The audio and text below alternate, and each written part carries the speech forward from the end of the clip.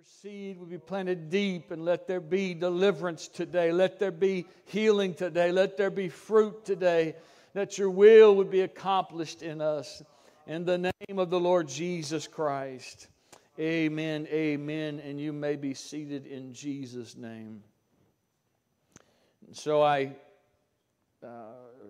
don't find it odd that Brother Tyler opened with some of the very scriptures and texts that I'll be covering today, because we are born of the same Spirit. Amen? Y'all was probably reading some of these scriptures this week. Amen, for those of you who read. Small pun, small jab, small reminder. 3 things that weaken us. And that opening portion of Scripture in verse 7 teaches us that if we sow to the flesh, we're going to, of the flesh, reap corruption. The key here is the word corruption itself. And that word corruption is the word thora. And it means to decay, to ruin. In the country, we could look at a tree or a fruit or something, a house that's falling apart, and we would say, man, that thing is ruined. We kind of combine T's and D's and all that stuff together, past tense, present tense, and all kind of other words. But we might look at it and say it's ruined, even though it's not completely gone, it's ruined. And the word also interprets destroy or perish.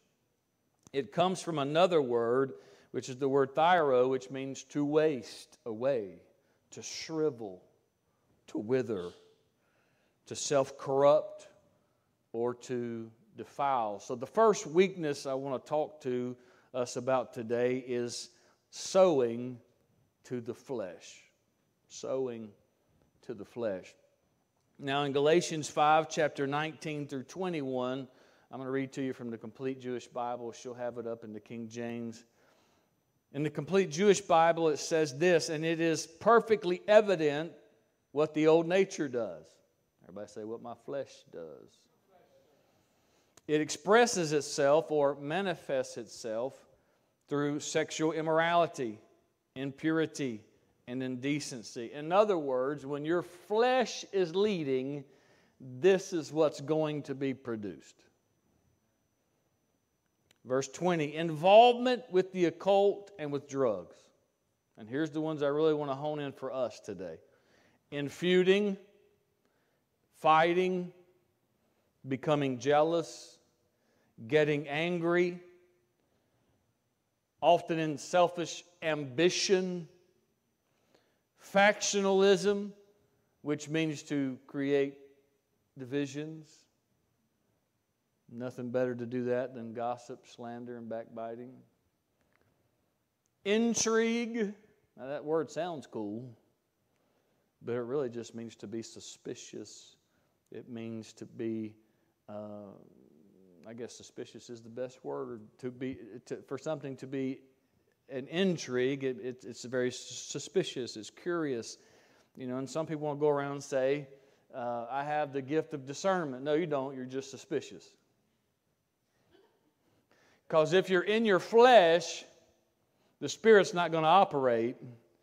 So your flesh has an opposite of what the Spirit has because they war with each other.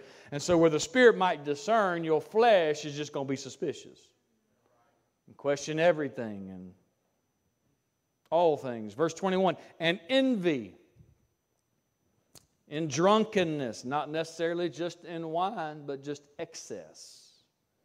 Once you start catering to the flesh, guess what? It's not satisfied. It wants more and more and more until it is gluttonous and drunken on whatever it desires. Orgies and things like these. I warn you now, as I have warned you before, those who do such things will have no share in the kingdom of God. No share in the kingdom of God. And so those main things, the feuding, the fighting, the jealousy, the angry. And anger comes from two places, and probably more than that, but there are two bases for anger. Anger, number one, can come as a secondary reaction to hurt. First, somebody that we love or we depend on or we trust betrays us and it hurts. And then the next reaction is anger. Now you're angry at the person who you love. The other thing about anger is this: if I can't control it, it frustrates me. And so anger is either a secondary reaction to hurt, or anger is I'm frustrated because I just can't control it. And trust me, your flesh loves being in control. Your flesh loves being in control. Romans 14:17, notice it said, the closing that scripture says, I've warned you, told you before, if these things are running your life, you cannot share in the kingdom of God. What is the kingdom of God? We know that the kingdom of God in Romans 14:17, the kingdom of God is not meat, it's not drink, but it's righteousness, it's peace, and it's joy in the Holy Ghost. So if the Holy Ghost is leading, there's righteousness. If the Holy Ghost is leading, there's peace. If the Holy Ghost is leading, there's joy. But you're not going to share in that joy, share in that peace, or share in that righteousness if the Spirit's not leading. You're going to struggle with the anger and the jealousy and the bitterness and the fighting and the feuding if your flesh is leading and the Spirit is not leading. And just look at those three things: righteousness, peace, and joy. Does that sound like something weak? This is not a weakness. It's a strength. Because when you can have peace in the middle of a storm, that's valuable. When you can be joyous and there's all kind of mess going on around you, that's valuable. And righteousness just means you're right. It's not self-righteousness, it's His righteousness. And that means you're not going to do something wrong. You're going to walk in His right ways. That's a strength. It's not a weakness. First of all, if you have never received the baptism of the Holy Ghost, you've never experienced speaking in other tongues, then your weakness is not only your flesh, but that weariness is from the sin in your life. It's the Holy Ghost and the baptism of the Holy Ghost that regenerates us, that empowers us to say no to sin, to remove sin. But if you have not received that baptism of the Holy Ghost, you're going to become weak. You're going to become weary, because the Bible says that the wages of sin is death. In other words, the only thing sin's going to pay you is death. And it's going to do it very slowly as it destroys and it decays and it works all kind of unrighteousness. And that's why the Scripture says in Isaiah 28:11-12, "For with stammering lips and another tongue will He speak to this people, to whom He said, this is the rest. This is the rest, wherein ye may cause the weary to rest, and this is the refreshing, yet they would not hear." And so it is the baptism of the Spirit, speaking in other tongues, that brings us true rest. Sometimes we like to go golfing, but that's not really rest, that's recreation. Sometimes we want to play ball or do something else other than work because we're tired of work or we're weak from work, but really that's recreation, it's not rest. The true rest comes from the Spirit of God.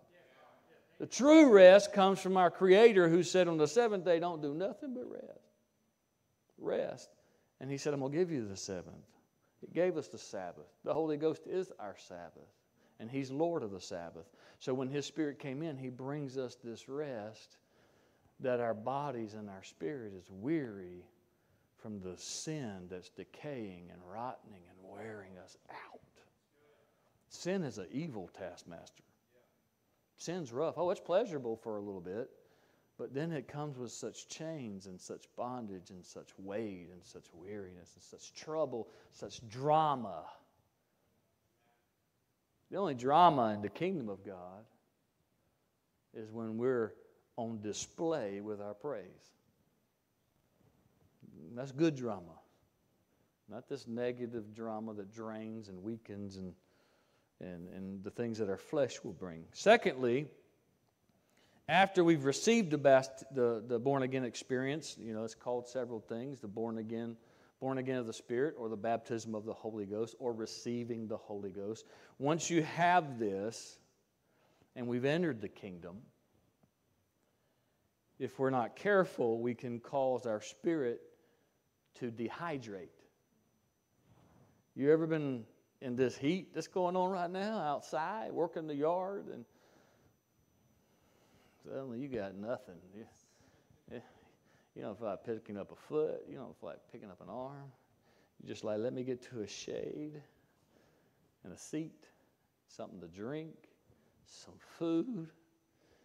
Lord, if I could just have some AC right now. Why? Because you've become dehydrated. You've let the water, through the form of sweat, empty out of your body because of the heat and the humidity till you don't have enough to keep you going through hydration. The same thing can happen in the Spirit. When you are not praying in the Spirit, you're not rehydrating. There are many references to the Spirit being water. It's referenced and typed like water. It refreshes like water. The Bible says that it would be like living rivers flowing out of our belly. What does it do? It brings life. So the Spirit brings life. And if you're kind of weak in the Spirit, you might be spiritually dehydrated. But speaking in other tongues refreshes us.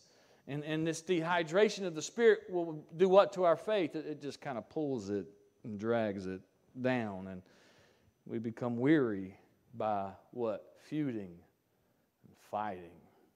We don't have enough Spirit to help us resist opening our mouth. And then we're going to give our piece of our mind to somebody. And then you give enough pieces of your mind and you ain't got no mind left. People driving me out of my mind. No, you gave it all away. I'll give you a piece of my mind. Well, careful, you ain't got a whole lot of that left. So if we have the Holy Ghost, it'll quicken us. Well, don't say that. It'll quicken it. Just let it go. The Holy Ghost helps catch us before we make a mess out of speaking something we shouldn't speak. But we become weary by feuding and fighting and jealousies and anger and even selfish ambition when we're trying to pursue our goals and not His goals. We'll get weary because He's not working with us then, because we're going the opposite direction that He wants us to go in. And so Jude 1:20 says, "But ye beloved, building up yourselves on your most holy faith, praying in the Holy Ghost." Sometimes we just need to refuel on the Holy Ghost. When you're at your worst, get in a corner somewhere and pray and start talking to Jesus until you begin to pray in tongues and speak in tongues and pray in the Holy Ghost so He can refresh you, renew you, and help you with a sound mind and control your flesh. Don't say that. Don't do that. Don't. You know, most times you have to withhold your flesh. It don't need a lot of motivation. The only time you need to motivate your flesh is when it needs to work. But when it wants to express itself and all the feuding and anger and jealousy, it don't need motivation. It needs restraint. And that's why we got to have the Spirit, or else the flesh will weaken us. Listen to what the Apostle Paul had to say about this. 2 Corinthians 7:5-6, he said, "For when we were coming to Macedonia, our flesh had no rest." Everybody say weary. We was weary. "But we were troubled on every side. Without were fightings. Within were fears. Fear will drain you. Fear will make you weak. Fear will cause you to be afraid of things that aren't there. The enemy just deposits a little fear and walks away, and you think he's all throughout your house and your life. He ain't even there. He just drops fear in your spirit. You received it, acted on it, and now that within your flesh, they work together and make a mess. And he's on down the road somewhere. So he said, within were fears. Nevertheless, watch this, God that comforted those that are cast down, comforted us by the coming of Titus. Now, my wife has a ringtone. And it says, people get on my nerves sometimes. And it just goes on.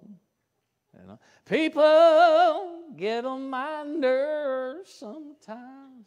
Now, how many of you in the building aren't people? I didn't think so. So the people get on the people's nerves. We get on each other's nerves.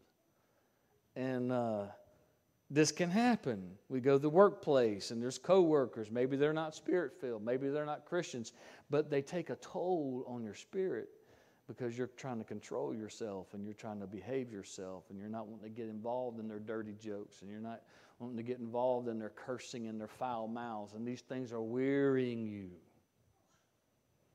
And you go through that all week long. And then how many of you, when you get to the house of God, you come in and you see a brother, you see a sister, it's kind of like a quickening. Yeah, hey, bro, we made it another week. It's so good to see somebody who loves Jesus. That's why the Scripture says, forsake not the assembling of yourselves together as the manner of some is, but do it more as you see the day approaching. Why? Because the enemy's goal through the spirit of Antichrist is to weary the saints. I'm going to weary you. What am I going to weary you with? I'm going to weary you with fear. I'm going to weary you with, where's my next meal going to come from? I'm going to weary you with, is the economy going to crash? I'm going to weary you with, is the mark on its way? I'm going to weary you with rumors and speculation. And he ain't showed up yet. But the Spirit is working to weary us. So we'll cave when he comes on the scene. I don't know about you, but I don't plan on caving. I plan on the Lord strengthening me. I know where my help comes from. The sooner you know where your help comes from, the more able you are to stand. Revelations 3:7-8, and to the angel of the church in Philadelphia write, these things saith he that is holy, he that is true, he that hath the key of David, he that openeth and no man shutteth, and shutteth and no man openeth. I know thy works. Behold, I have set before you an open door, and no man can shut it. Listen to what it says. For you have a little strength. You got a little strength. Why did you have a little strength? Because you kept my word and you have not denied my name. You need to know where your strengths are. When you're feeling weak, you got to go back to your strengths. When you're feeling weak and you're quick-tempered and you're loose-tongued and you know you shouldn't be feeling all this and doing all this and letting your flesh kind of lead, you got to go back where your strength is. Jesus, I need your name. I need your spirit. I need you to help calm me. You need to call on the Prince of Peace to bring peace in. You have strengths, but you got to call on them. And you've gotten out of kilter by letting your flesh lead. And when flesh lead, it weakens us. But we are stronger no matter what together. You have a little strength. We stand for His name together. Amen? Amen. We stand for His Spirit together. We stand for the gospel together. Second thing that will weary us. Second thing that's going to try to weaken us. Isaiah chapter 14 verse 12, it says, how art thou fallen from heaven, O Lucifer, son of the morning? How art thou cut down to the ground, which dost weaken the nations. So Satan will try to weaken you. Number one, our flesh will weaken us. But number two, Satan will try to weaken you. He tries to bring down nations. And if you're in the middle of that nation, you're going to feel his power and his working. Luke chapter 22, 31 through 32, the Lord said, Simon, Simon, behold, Satan hath desired to have you, that he might sift you as wheat. But I have prayed for you. Thank the Lord Jesus prayed for me. And if Jesus prayed for you, we all got prayer warriors in our life. We're thankful when we say, I prayed for you. We feel strength. But to know that Jesus prayed for you, you ought not doubt anymore. Jesus prayed for me. But he said, Simon, Simon, behold, Satan hath desired to have you, that he may sift you as wheat. But I have prayed for you, that your faith fail not. And what's going to happen at the end of time? He said he's going to have to look for faith. Because faith is going to be weakened in the earth. And when thou art converted, he told Peter, go strengthen your brethren. When you're converted, go strengthen your brother. Look at this. Satan will sift you as wheat. To sift, the wheat means to separate the grain from the chaff when you're dealing with wheat. Okay? So the wheat is spread on this hard floor, whether it's concrete or it's slab or it's stone, or perhaps they'll tamper down an area to make it really hard and firm so it won't give. And they spread that wheat from harvest on that floor. And then they take what's called a flail. And this flail is a wooden staff with a short, heavy stick on the end. And they swing and they smash and they beat that wheat. They beat on it. You ever felt like you've been beat all week? It came from this side and it came from that side. And I felt like I got beat up on the job today. I had a family meeting. I felt like I got beat up in that. And I had an encounter with a relative. And I felt like I got beat. Everybody's just beating on me. Satan is trying to sift you as wheat. And that's a beating process.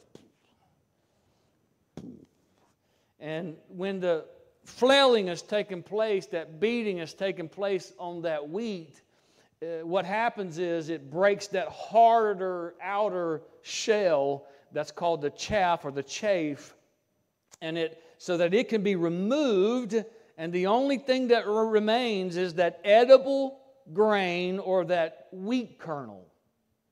That's what we're after. Because from the wheat kernel, that's where our flour comes from. That's the source of our flour. And when you have flour, it makes what? Bread. And so if you want some good bread in your life, you're going to have to get some beatings. Ain't that fun? How many of you ever went up to mom and dad and said, I ain't had a beating in a week. Can I have another one? Beat me today? I've been pretty good for 2 weeks and I hadn't had a beating. Would you just beat me today? It's been a while. No. In fact, we hope they forget. You're driving in the car. When you get home, I'm going to beat you. And you're back there going, if I beat really good between now and home, maybe they'll forget. But if you're going to be successful in the kingdom of God, you must become edible. We're not cannibals. But Jesus said, you have to eat of His flesh and drink of His blood. Why? Because He's edible. He's digestible. He said, my yoke is easy. My burden is light. There's always a burden. There's always a yoke. But when you're carrying it with Him, it can be easy and it can be light. But when you're trying to do your own thing, we need some of His yoke. So if you're going to be successful in the kingdom of God, you must become edible. There was a man I knew that learned how to be strong with the Word. He learned how to debate the gospel. He learned how, he knew where to go and turn.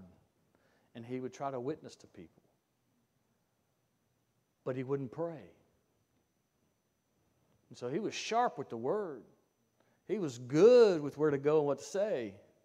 But he never knew when to lay up on the beaten. And so he come in, they're going to get it, they need to have it. And what happens? Flesh righteousness rises up because I have a sword and it's powerful. But that's why we need the Spirit of God to help us know how to wield the sword. So that sword becomes a scalpel and not a bludgeoning, killing object. So is the spirit of religion. It's a bludgeoning, killing object. That's why the Pharisees couldn't even recognize Jesus, because they were so enthralled and possessed by that religious spirit. They had no relationship with the Word that they knew. They knew the Word, but they didn't know the Word in flesh. They couldn't see what it meant. And so John 12:24 says, "Verily, verily," and this fellow I was talking about, he would get in fights with people. And I don't mean just arguments. I mean fights with people over the Word of God. Meaning, bruh, where's your Holy Ghost? We ain't supposed to be fighting people. We're supposed to be saving people.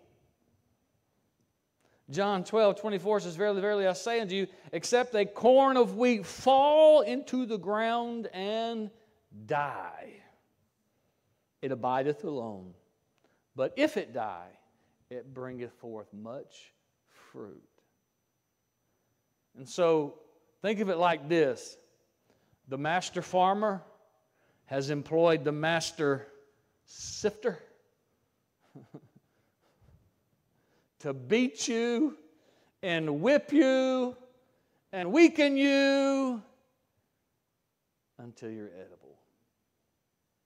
In other words, the enemy enjoys it, and God lets him do it, but he only lets him go so far. But he will allow him to get all those hard, rough edges off of you. He'll allow him to break that shell of self-righteousness and break that shell of religious spirits and break that shell to where you are now edible. Someone will listen to what you have to say because you have a gentle and a meek spirit. We're not going to come at you the first time we see you. Repent or burn! It's not going to go very far. It's not going to go very far. And then it was, don't judge me. But if you come in with love and you bring the Word with love and talk about the benefits of the kingdom, someone's more likely to hear you because you're more edible. He said, you are the salt of the earth. But if the salt has lost its savor, what good is it? We become more flavorable sometimes in our weakness. Listen to 2 Corinthians 12:7-10. Paul speaking, "Unless I should be exalted above measure through the abundance of the revelations, there was given to me a thorn in my flesh, the messenger of Satan to buffet me." And so he had a thorn in his flesh. Who was it? It was a messenger of Satan. I don't know if that was his mother-in-law. I don't know. I don't know if that was his co-worker. Maybe it was memories of the people that he had killed when he was Saul. Whatever that messenger of Satan was, it would buffet him. It would beat him. He said, "Lest I should be exalted above measure, for this thing I besought the Lord thrice, that it might depart from me. And he said unto me, My grace is sufficient for you, for my strength is made perfect in weakness." My strength is made perfect in weakness. And then Paul said, "Most gladly, therefore, will I rather glory in my infirmities, that the power of Christ may rest on me. Therefore, I take pleasure in infirmities, in reproaches, in necessities, in persecutions, in distresses for Christ's sake. For when I am weak, then am I strong. Then am I strong. When you give Him all of your strength, even the strength you have left sometimes. Come on, how many times you drug in here on Thursday nights? You drug in here on Sunday. Just come on, flesh. Just get to the house. But you drag anyway. You take that little strength and you drag that carcass right up in here. Because you know I'm going to leave here feeling better than when I came. But that flesh is loud all the way there. You should have rolled over. You could have had another hour's sleep. We could have had a pancake breakfast today. We could have gone to Huddle House or Waffle House. Why be going in there? Because you ain't the one that needs to be fed. My spirit needs to be fed. Give Him all your strength until all that's left is weakness. Then His strength is made perfect. It's made mature in you. It's made complete in you. His strength fills in all the gaps. Fills in the areas where you have no more strength. I have no more strength to carry on. Guess what? That's when He carries you. I got no more strength to fight, and that's why He says, I will fight for you. I got no more strength to run, and that's when He says, don't worry about it, I'll walk with you. I got no more strength to stand. Don't worry about that, I'll lift you up and hold you with my right hand. His grace is sufficient. It'll take care of it. It'll bridge the gap when your weakness is your flesh and your strength is His Spirit. Philippians 4:13 says, I can do all things through Christ who strengthens me. 1 Peter 5:6 teaches us this. Humble yourselves. Will we learn that means? Cast yourself down. Before, or therefore, under the mighty hand of God, that He may exalt you in due time, casting all your care on Him. Just cast it all on Him. I don't know how this is going to work out. I'm tired of trying to figure out how it's going to work out. Jesus, you see it. I'm just giving it to you and I'm walking away from it. It's the best thing you can do. The best thing you can do. For He careth for you. Be sober, be vigilant, because your adversary, the devil is not God's adversary. He has no equal. He has no rival. You are His adversary. You're the other created being that He bestowed so much jewels on. Lucifer was the son of the morning. He was jeweled. He was beautiful. He was next to God. And then he lost all that. And so he's jealous of us. And he seeks us out to destroy us because we have replaced him. It says he's as a roaring lion walking about seeking whom he may devour. Whom resist steadfast in the faith, knowing that the same afflictions are accomplished in your brethren that are in the world. It shouldn't take you long that when you feel like mumbling and complaining because this is going wrong and that's going wrong and it's not going the way I wanted it to today, it shouldn't take you long to pull all that complaining in and just think about the people who are giving their lives for the gospel in Africa and Nigeria and China and other places. No, my afflictions are light. In America, my afflictions are light. My feelings are real, but my afflictions are light. But the God of all grace, who hath called us unto His eternal glory by Christ Jesus, listen to what He says, after that ye have suffered a little while, make you perfect, and He will establish you and strengthen you and settle you. To Him be glory and dominion forever and ever. Amen. So the second weakness, the second thing that weakens us is Satan. He will try to weaken us. I'm going to close with the third thing. The third thing that brings weakness to us, and I believe your spirits are going to go, yep, that's it.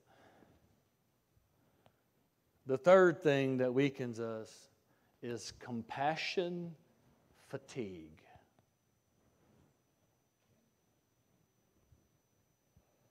Now, I've got a definition for that, but I'm going to tell you one I've learned. When you want more for somebody else than they want for themselves. Compassion fatigue. In fact, I looked this up, and we're going to incorporate what the Wikipedia, whatever it's called, says compassion fatigue is, and I want you to think spiritually. I want you to think about your life as a witness and a Christian. Compassion fatigue is the feeling that you have no more empathy left to give. I've given to this one and they walked away. I've given to this one and they turned their back on me. I've given to this one and they betrayed me. I've given to this one and they don't care. They could care less. They'll go wherever they can go to get it. They're a goat. They eat anything, good, bad, or ugly. But they're wearing you out because you're the compassionate one giving.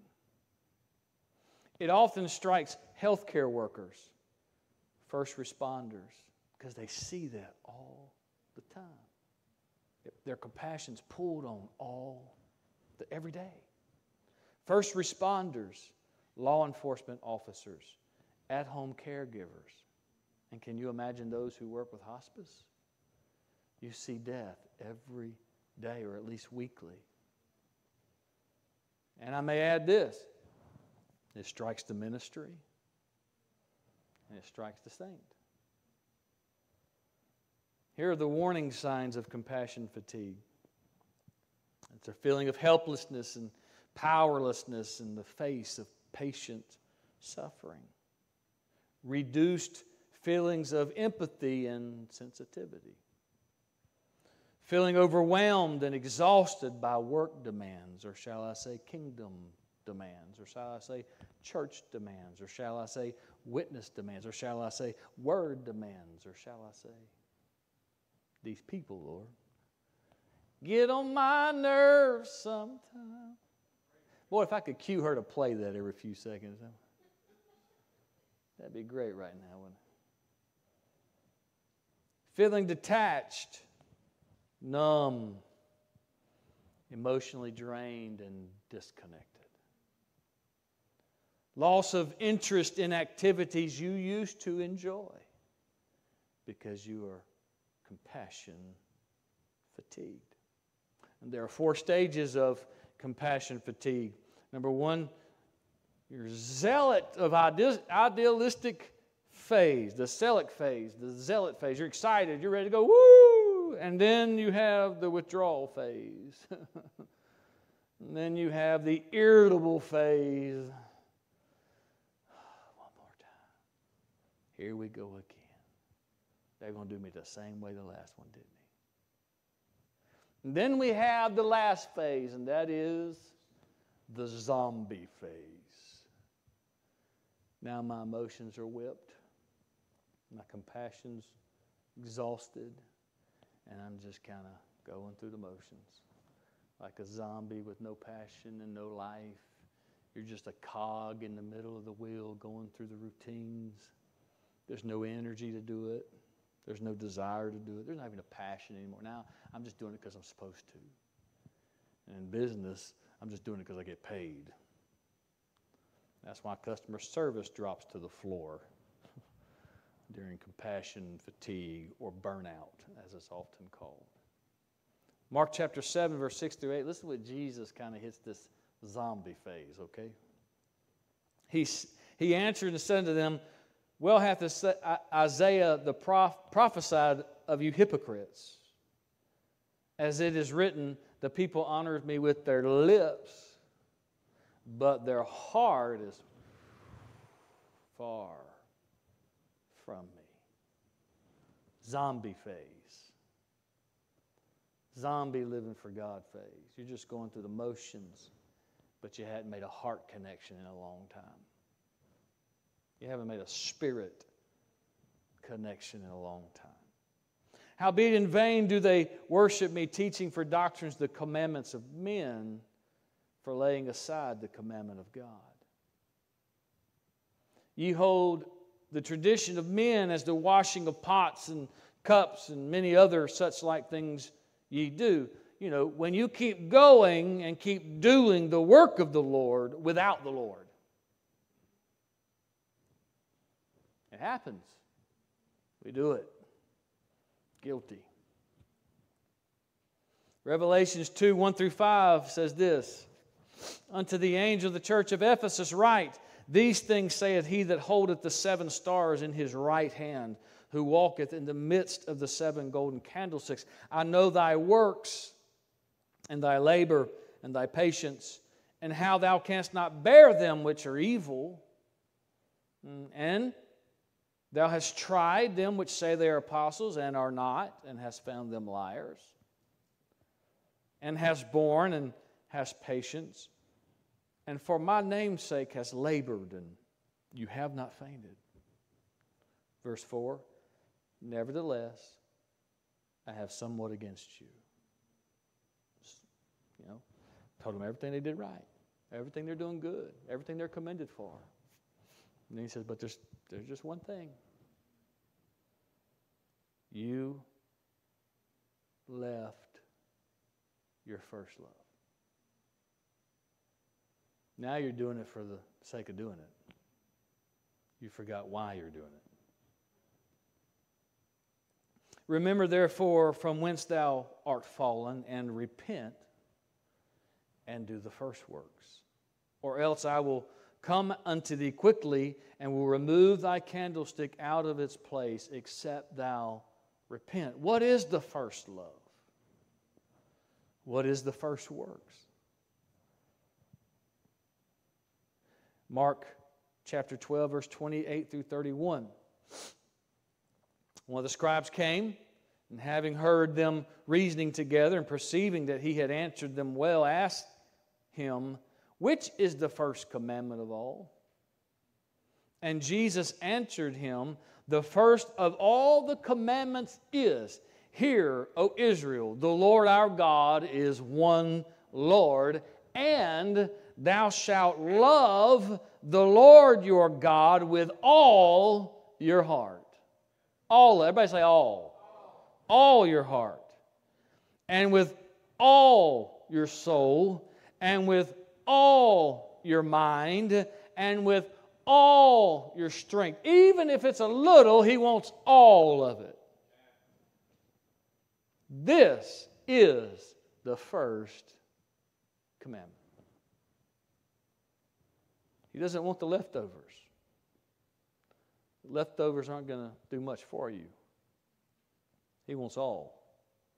Because if you give Him all that you have, He can multiply it and make it more. But if you're withholding this from Him and you're withholding that from Him, you're going to get weary in well-doing because your strength, you're only going to go so far on your own strength. Let me explain grace to you like this. When God has anointed you and appointed you to do a thing, you can do that with grace and anointing and energy and zeal and passion as long as He gives you grace to do it. You don't get tired. I mean, you'll get a little tired, but sleep fixes it. Pray a little and that fixes it.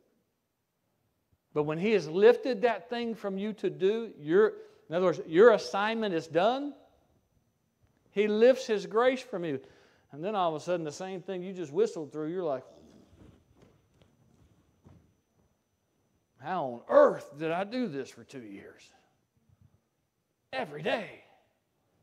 Because His grace carried you. But now it is lifted. I've got to recognize when that weakness comes that it's time for me to pull back. Because if He's not helping me do it, I don't need to do it.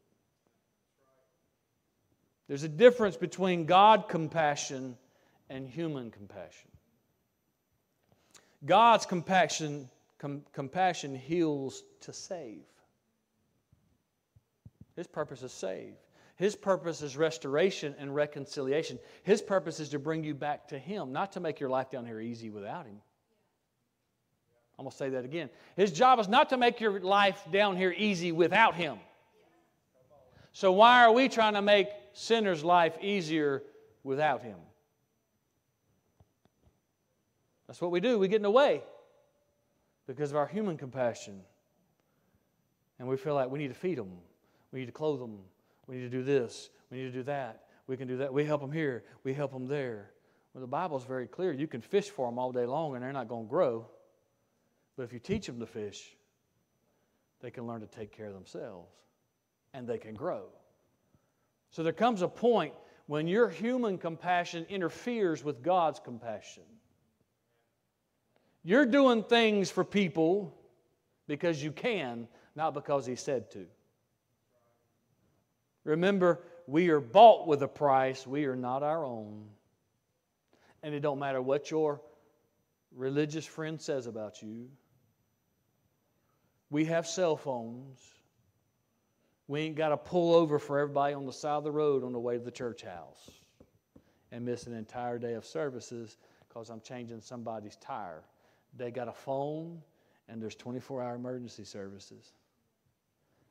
You know, oh, Pastor, that's hard. Now, if the Holy Ghost tells you to move over and witness, then you move over and you witness. But that's why you walk by the Spirit. Because otherwise, that's just to distract you from the healing you need in His house. That's just to distract you from the service He needs you to render in the house. Maybe there's somebody only you can pray for and minister to on the way to the house, and the enemy throws in a curveball, pulling your human compassion over for you to help somebody that don't care about God at all, and there's somebody in the house He needs you to minister to that's trying desperately to live for God. Your human compassion will weary you when God says, I'm not in that. He said, you're going to have the poor with you always. Because some people choose to be poor. Oh, that's rough. America, there's really not anybody that's poor. I'm sorry. Even the homeless have cell phones. Even the homeless have EBT cards. Even the homeless they have technology. Now, I want you to travel on over to Ethiopia. I want you to travel on over to a third world country where they don't have those things. They're poor. America's poor aren't really poor. And God is not going to bless the lazy. Why is it right for me to work 3 jobs and pay for you to eat when you won't even work one? I feel the Holy Ghost right there. Why am I working 3 jobs to take care of my family and the house of God and minister to the people of God, and you can't get off your lazy derriere and work 1 job and you expect me to come pay for you? That's human compassion. Best thing I can say is, no, you're well able, get up and go get a job like the rest of us. But I will minister to your spiritual needs. And I'll tell you this. He that won't provide for his family is worse than an infidel. That means an unbeliever. Because if you believe, then you understand your role is to provide as a man. Everybody understand human compassion and God compassion? Am I going to get in the way? God's Word doesn't change. But Jesus is the Word made flesh. And when you receive the Holy Ghost, you receive Jesus inside of you, and He can tell you what He means by His Word. You need both.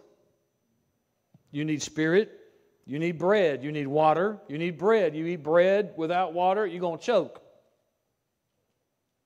You can drink all day long, but if you don't have bread, you'll be weak. You go on a fast for 3 days. You drink water, you'll make it. You remove water and bread, you might die. Because your body can only go so far without water.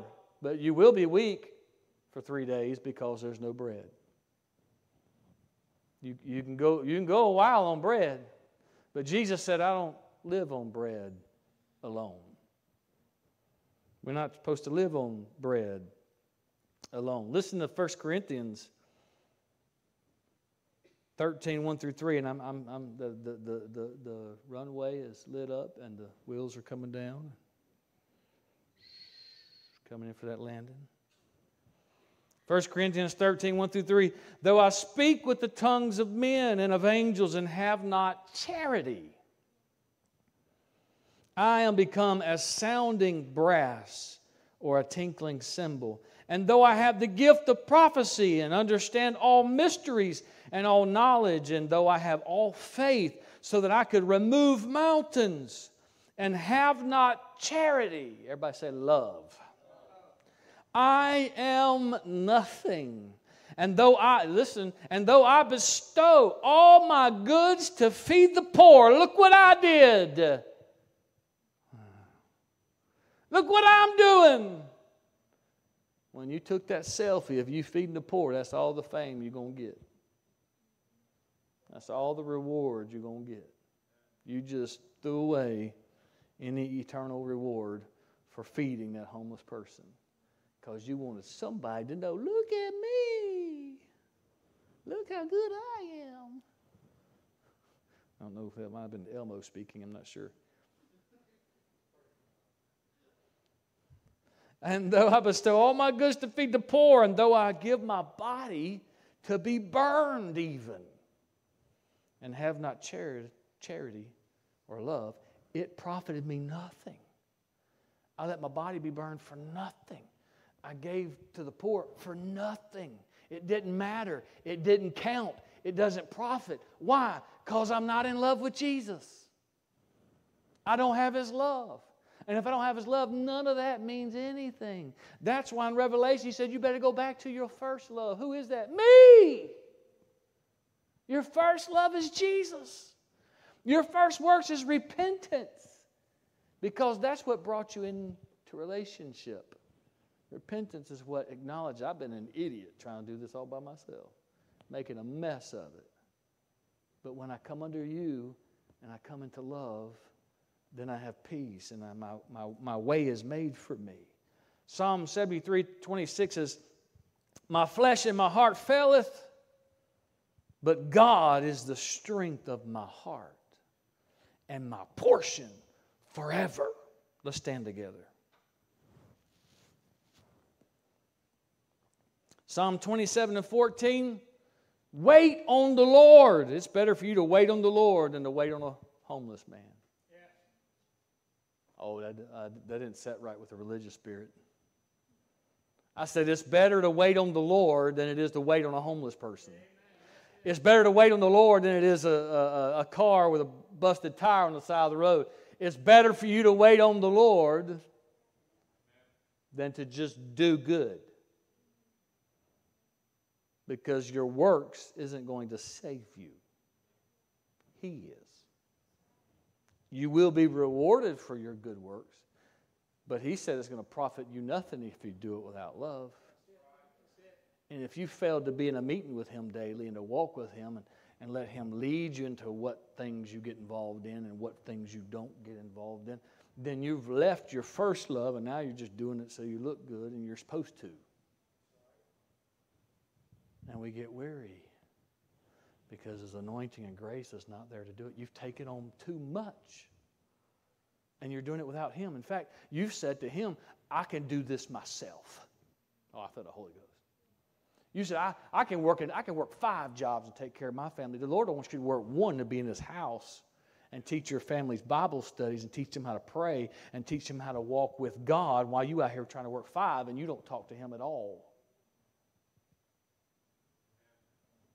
You better get rid of the 4 and do the 1 that takes care of your needs and keep this right. Keep this love connection. Keep this prayer right. Matthew 26:39 through 41, and I'm closing. Well, did I give 27 and 14? It's a good one. Throw it up there.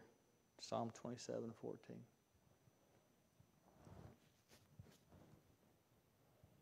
It ain't coming up, I'll read it. Wait on the Lord. Be of good courage. Sometimes it takes more courage to wait. Are you hearing me? Sometimes it takes more courage to stand still and wait and let God work something out. We want to fix it. We want to put out all the fires, but if we let Him, He'll take care of the root. And then there'll be no more fires. It takes courage to wait. And He shall strengthen what? My heart. He'll strengthen my heart. Wait, I say, on the Lord. If anybody knew that, it was the psalmist David, because his enemies surrounded him often. But he would wait. And he would pray and say, do I go up? And the Lord would say, go up. So he'd go. And then he'd pray, do I go up? And the Lord would say, no, hold your peace. And he'd chill. And the Lord would fight his battle. We can learn from David. Matthew 26, 39 through 41, and then I just want us to find a place to pray and talk to God about these three weaknesses: our flesh, Satan, and human compassion fatigue. And he went a little further and fell on his face and prayed, saying, this is Jesus speaking, O my Father, if it be possible, let this cup pass from me. Nevertheless, not as I will. You got to reach a point where you don't care what people think or say about you, because you're walking in His will.